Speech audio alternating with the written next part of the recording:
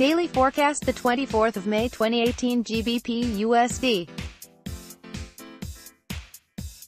Stronger resistance at 1.346070 is more of a challenge. Further losses look likely despite severely overbought conditions as we wait for a buy signal.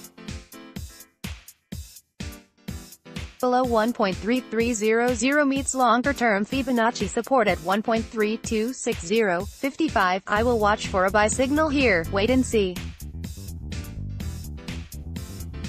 GBPJPY in free fall yesterday to 145.93 on the breakout.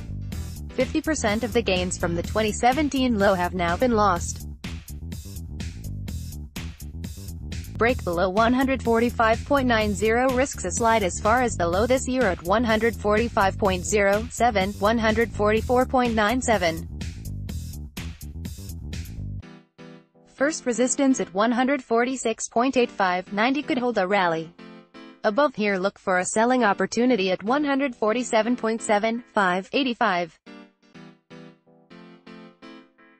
EURUSD. Once we sustain a break above here, we target 7,600.05.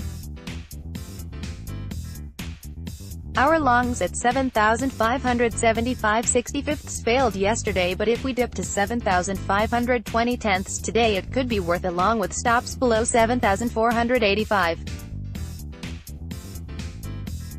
NZD/USD likely to trade sideways with no clear indication of direction now. We could hold a range of 6,870.50 up to resistance at 6,970.80.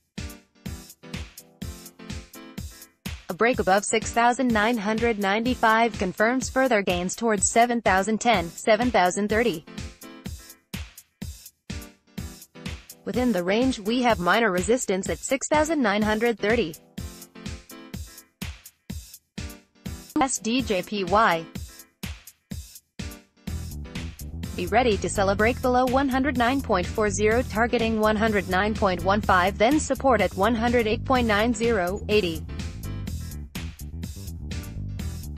First resistance at 109.90, 99 could hold any recovery, but above here meets further strong resistance at 110.30, 40. This level worked perfectly yesterday, so a break higher would be a buy signal targeting 110.70.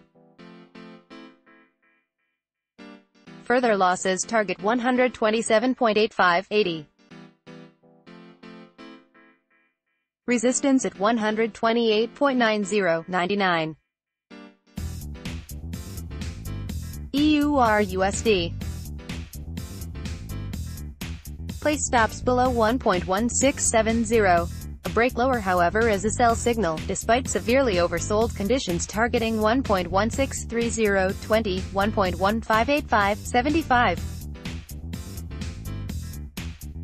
I am still expecting a recovery, targeting 1.1750, 1.1795, 99. USD CAD in a 2-week range of 1.2725 to 1.2924. We came very close to both these parameters this week, so we trade this range while we wait for a breakout. A break lower targets the low at 1.2725, then 1.270500. Watch the level of 1.281525 in between. It is causing prices to at least pause when hit. Above here targets 1.2875, 85.